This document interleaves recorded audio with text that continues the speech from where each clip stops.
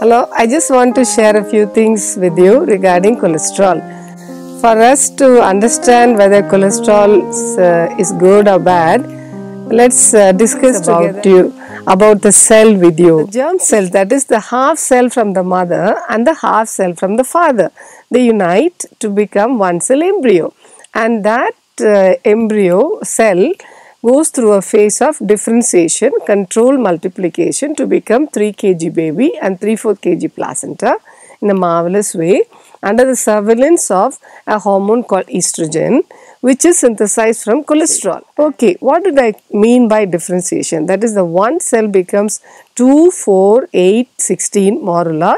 It breaks up. One cell will become kidney, one cell will become heart, the other cell will become skin, the other cell will become bone. That's the marvelous way the creation works. And this is called differentiation. And this cell which has a membrane with the fluid content inside, that remarkable cell membrane which does 1001 functions, is made up of cholesterol. The cell has to grow this much, then has to be shed, and it has to be die, and then has to be regrown. If it doesn't die and if it goes on multiplying without differentiation, that is what is called as neoplasm or malignancies or benign tumors. And the same way, there is a programmed cell death ordained in the cell, but it has to be new form. New cells have to be reformed again.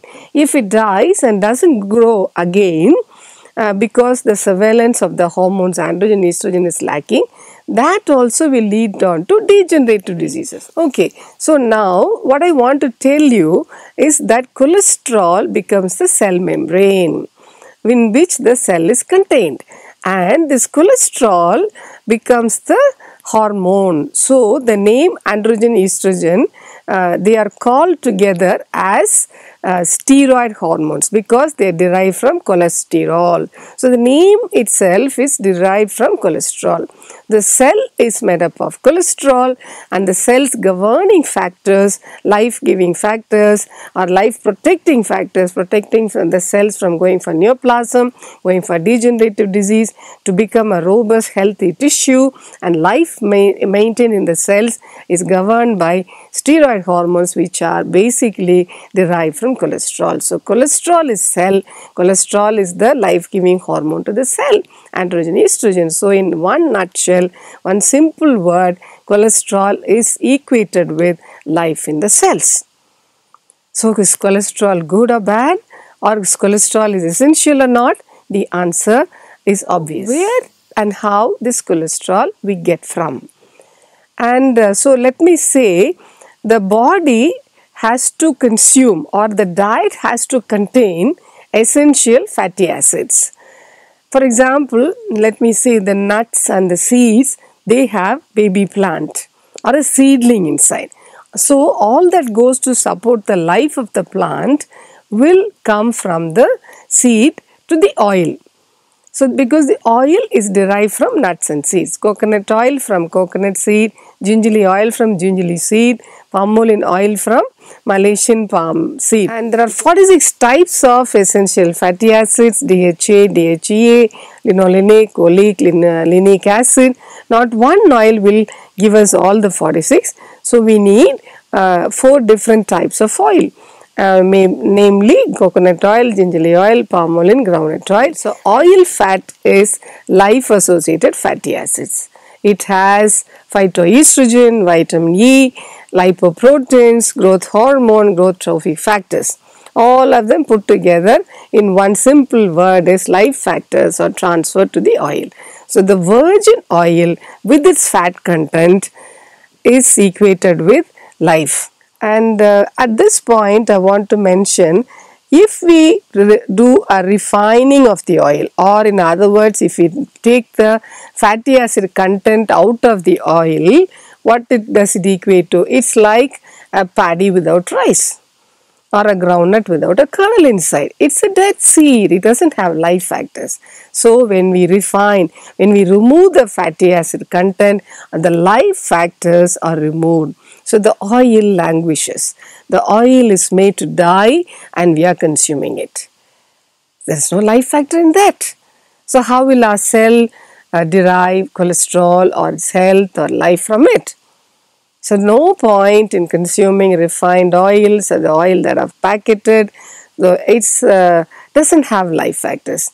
Same way, sunflower seed, God has meant that to be used for a parrot or a sparrow or probably a chicken. It's an open seed, as all of us can visualize. The birds will come and pluck it, and they also need seeds from which they can synthesize their fatty acids, their cholesterol, which is required for their life. So, sunflower seed has 6 times less growth factors, vitamin E, HDL, LDL than groundnuts. So, virgin oil means the oil should be obtained straight from the oil mill with its fat content. Same way, egg with its yolk from which a chicken comes out. Again, there is a life springing up. That is also life fatty acid. 1 egg per day we need to take as omelette or scrambled egg. That is also life acid fatty acid. So, and the other 5th one is fish with the scales and gills. They are true fish, rich in omega-3, 6 fatty acids, which also becomes essential fatty acids. So, all these 5 components of fatty acids make up the essential fatty acids, and we have to consume at least 25 teaspoons to supply us 800 calories, which is 1/3 percentage of the daily supply of calories which should come from fatty acids. 30% should come from fatty acids, 40% should come from carbohydrate, and 30% should come from protein, which are building blocks. And most of these pulses, nuts and seeds, they also contain amino acids and proteins. So the coconut oil, gingerly oil, palm oil with this fat content, please consume, and olive oil has the highest fertility index. So when I finish this, essential fatty acids, they are absorbed, assimilated, the body synthesizes cholesterol from that, and that is transported in HDL, LDL, which is the chariot for transporting, from which the LDL, HDL, IDL, they donate cholesterol esters when the cell membrane is synthesized, and or when the steroid hormone is synthesized, and the cholesterol esters are utilized for bile acid synthesis. And when the LDL, IDL, they donate the cholesterol esters, they become HDL. When the cell membrane it dies, that cell membrane cholesterol is adsorbed onto HDL to become LDL. This metabolic process of transformation between LDL, HDL keeps constantly going on as a metabolic process. So, cholesterol is, as I mentioned already, is life in the cells. This cholesterol becomes cell membrane. Cholesterol is a steroid hormone, androgen, estrogen, which governs the cell cycle, cell metabolism, protects the cell from going for cancers and for degenerative diseases, and maintains the robust health in the cell to be organized as tissue and organs and perform the body's functions. So, cholesterol is essential for life, and cholesterol is life in the cells. So, what about the other fat? The other fat is triglyceride. That is, animal fat is harmful. So, what are the sources of animal fat? When we consume mutton and chicken, the meat pieces are having protein, and that is good for us. But the fat of the meat should not be consumed. That should be removed, and it should be discarded or burnt, and wash the blood away at least 7 times before you can consume that. But there's another source of triglyceride, that is fish without scales and gills, like prawns, crabs, lobster, shark, swordfish, and I don't know much names of the fish. If they don't have scales and gills, they belong to the water living toxin containing animal group. And unlike mutton, chicken, they have a toxin in them which resembles, for example, I'm telling you, this toxin of the snakes and toxin of the scorpions. And whatever the flesh of the crab or the lobster or the shark fish they resemble in our portion of the cells, that bit is destroyed by autoimmune mediated mechanism, which is triggered by what we call molecular mimicry. So whatever that compound resembles, for example, the brain tissue or vessels, blood vessels, we go for something called acute demyelination or cerebrovasculitis, microangiopathic vasculitis, microangiopathic hemolytic anemia, where the blood cells, all the three cell lines, WBCs, white blood cells, red blood cells, platelets get destroyed by the autoimmune mediated toxin triggered by the consumption of fish without scales and gills. This bit I have made clear that cholesterol sources are the essential fatty acids containing lipase fatty acid contained in the nuts and seeds preparations, oil, virgin oil with its fat content, one egg per day with its yolk, and the milk and dairy products including butter, ghee, and fish with scales and gills, which are omega-3 fatty acids. They are essential.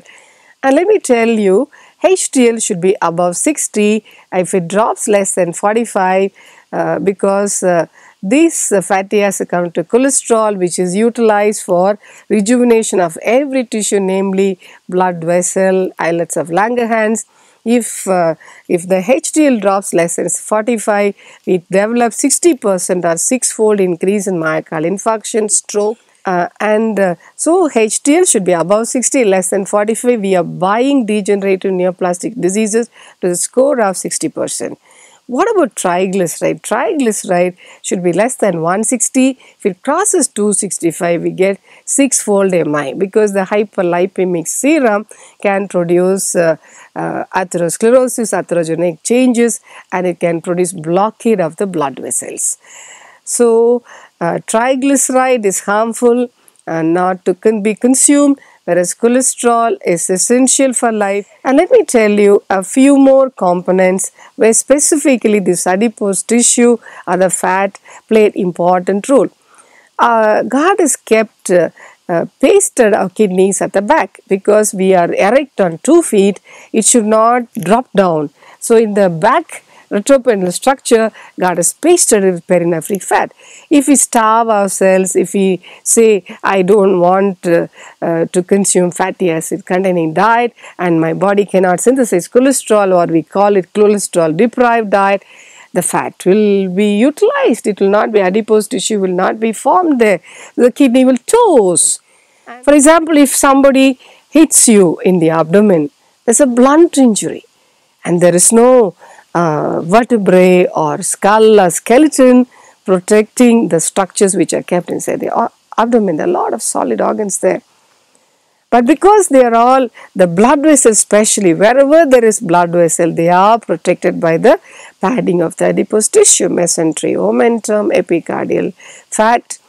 And because the nature, beautiful nature of the adipose tissue doesn't resist, it sort of gives way. Somehow the blood vessels inside them, they don't get rupture. And that's a beautiful mechanism which God's wisdom operates in protecting the blood vessels supply in our body.